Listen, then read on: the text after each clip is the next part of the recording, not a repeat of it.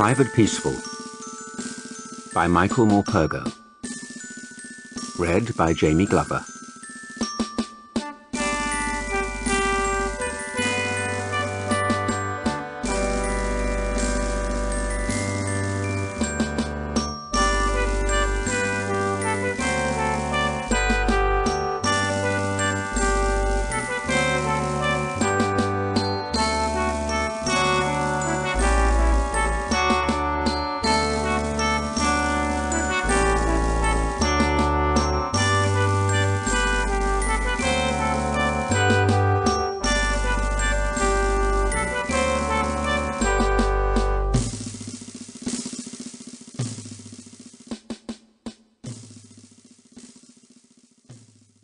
Five past 10.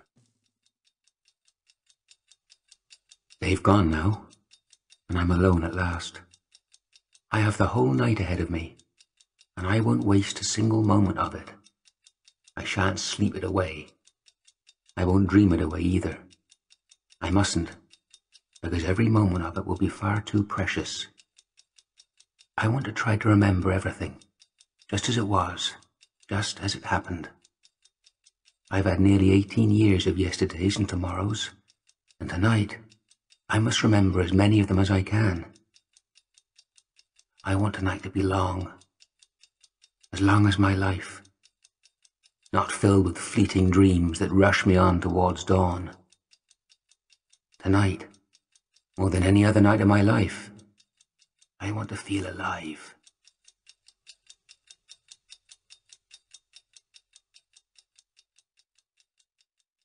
Charlie is taking me by the hand, leading me because he knows I don't want to go. I've never worn a collar before, and it's choking me. My boots are strange and heavy on my feet. My heart is heavy too, because I dread what I'm going to. Charlie has told me often how terrible this school place is, about Mr. Munnings and his raging tempers and the long whipping cane he hangs on the wall above his desk. Big Joe doesn't have to go to school, and I don't think that's fair at all. He's much older than me. He's even older than Charlie, and he's never been to school. He stays at home with Mother, and sits up in his tree singing oranges and lemons and laughing. Big Joe is always happy, always laughing. I wish I could be happy like him. I wish I could be at home like him. I don't want to go with Charlie. I don't want to go to school. I look back over my shoulder, hoping for a reprieve, hoping that Mother will come running after me and take me home. But she doesn't come, and she doesn't come, and school and Mr. Munnings and his cane are getting closer with every step. "Piggyback?" says Charlie. He sees my eyes full of tears and knows how it is. Charlie always knows how it is. He's 3 years older than me, so he's done everything and knows everything. He's strong, too, and very good at piggybacks. So I hop up and cling on tight, crying behind my closed eyes, trying not to whimper out loud. But I cannot hold back my sobbing for long, because I know that this morning is not the beginning of anything, not new and exciting as Mother says it is, but rather the end of my beginning. Clinging on round Charlie's neck, I know that I am living the last moments of my carefree time, that I will not be the same person when I come home this afternoon. I open my eyes and see a dead crow hanging from the fence, his beak open. Was he shot? Shot in mid-scream as he began to sing, his raucous tune scarcely begun? He sways, his feathers still catching the wind even in death, his family and friends cawing in their grief and anger from the high elm trees above us. I'm not sorry for him. It could be him that drove away my robin and emptied her nest of her eggs. My eggs. 5 of them there have been, live and warm under my fingers. I remember I took them out, one by one, and laid them in the palm of my hand. I wanted them for my tin, to blow them like Charlie did and lay them in cotton wool with my blackbird's eggs and my pigeon's eggs. I would have taken them, but something made me draw back, made me hesitate. The robin was watching me from Father's rosebush, her black and beady eyes unblinking, begging me.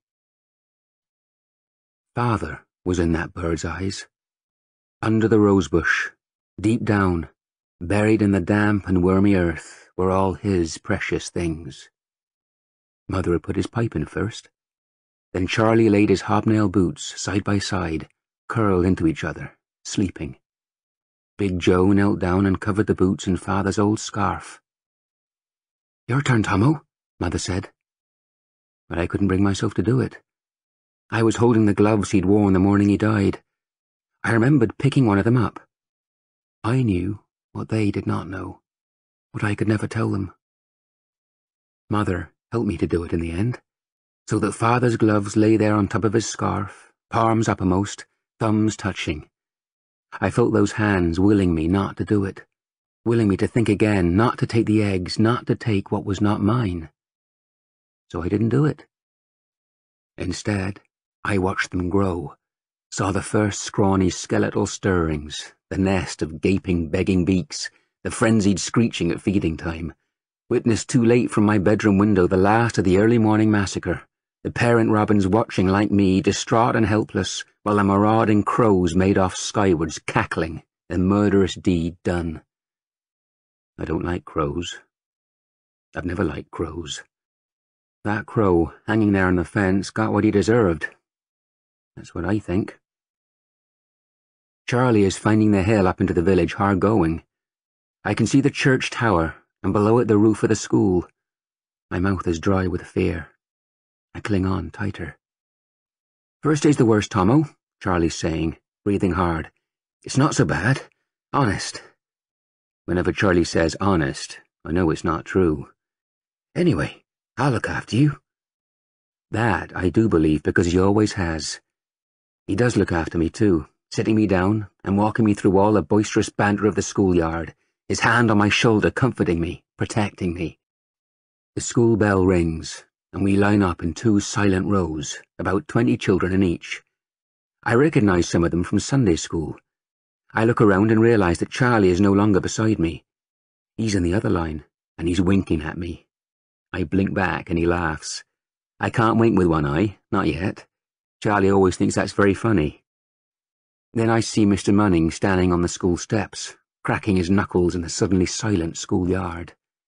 He has tufty cheeks and a big belly under his waistcoat. He has a gold watch open in his hand. It's his eyes that are frightening, and I know they are searching me out. "Aha!" he cries, pointing right at me. Everyone has turned to look. A new boy to add to my trials and tribulations. Was not one peaceful enough? What have I done to deserve another one? First a Charlie peaceful, and now a Thomas peaceful. Is there no end to my woes? Understand this, Thomas peaceful, that here I am your lord and master. You do what I say when I say it. You do not cheat, you do not lie, you do not blaspheme, you do not come to school in bare feet, and your hands will be clean. These are my commandments. Do I make myself absolutely clear?" "Yes, sir," I whisper, surprised I can find my voice at all. We file in past him, hands behind our backs.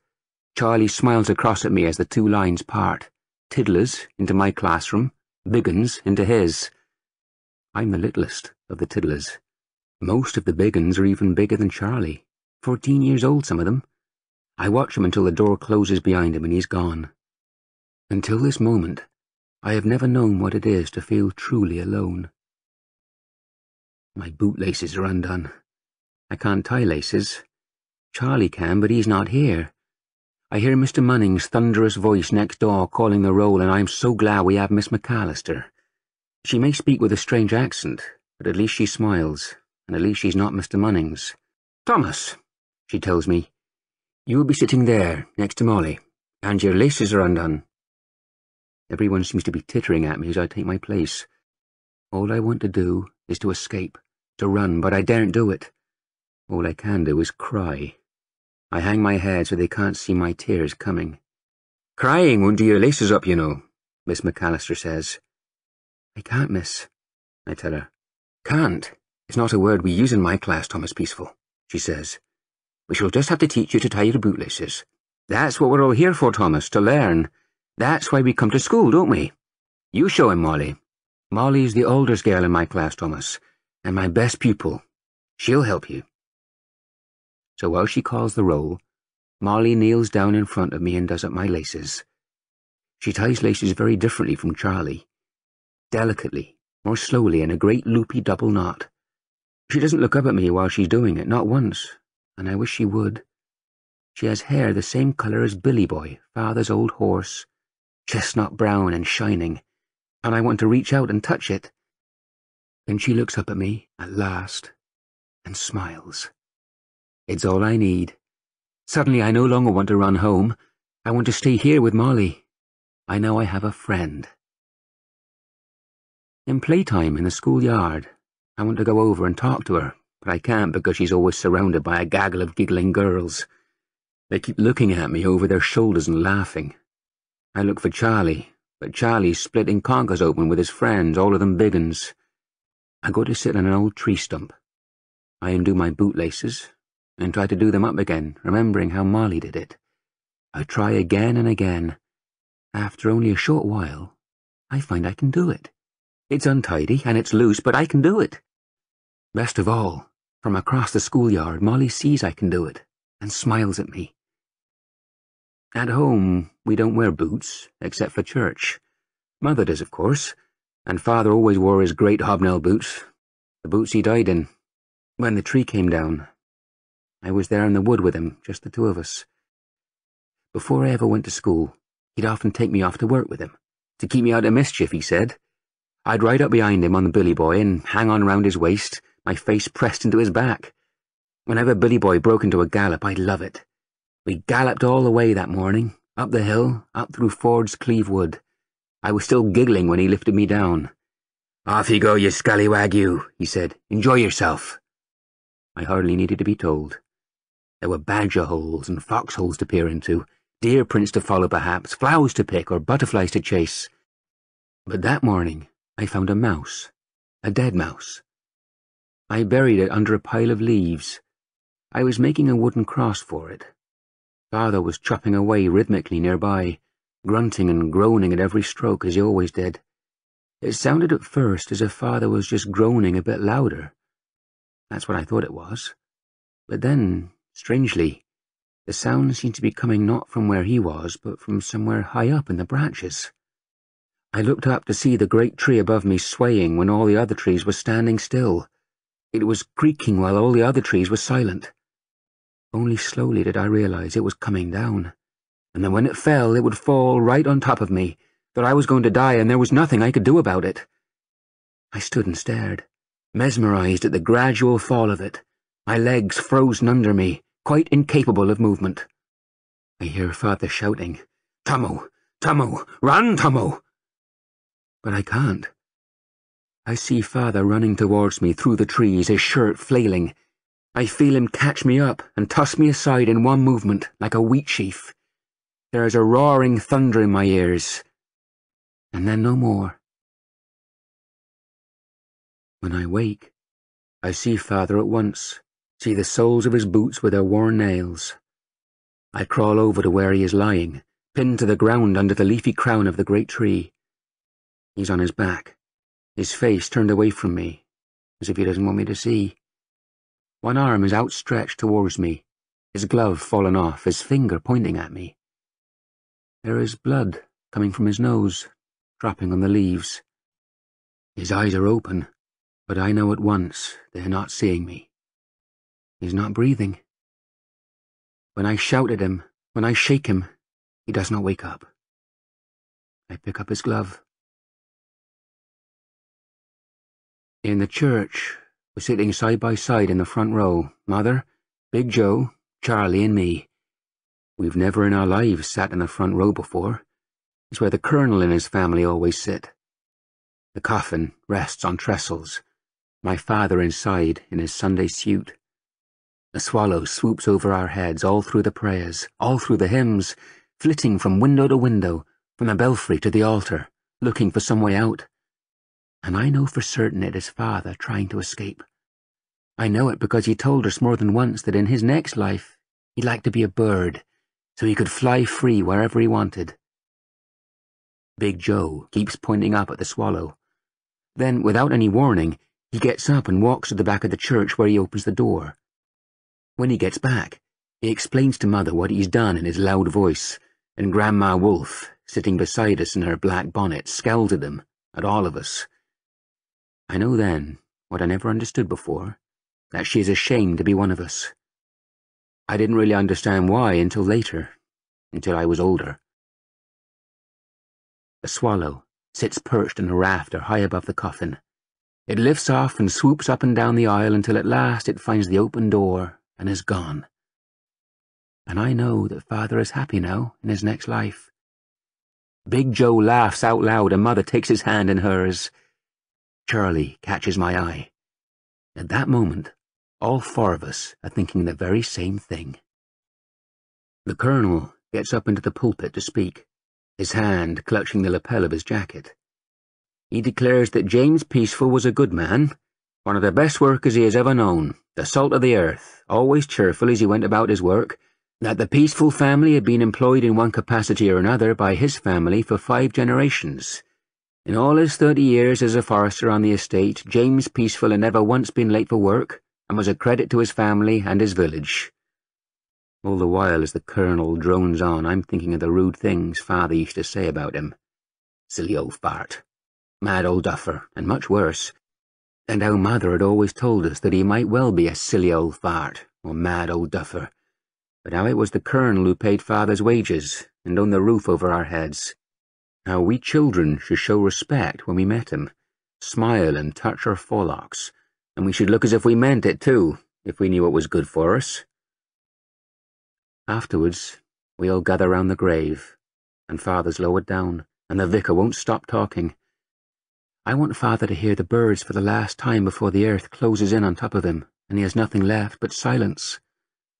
Father loves larks, loves watching them rising so high you can only see their song.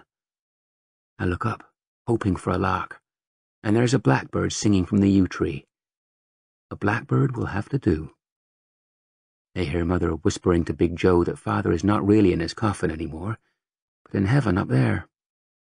She's pointing up into the sky beyond the church tower, and that he's happy, happy as the birds.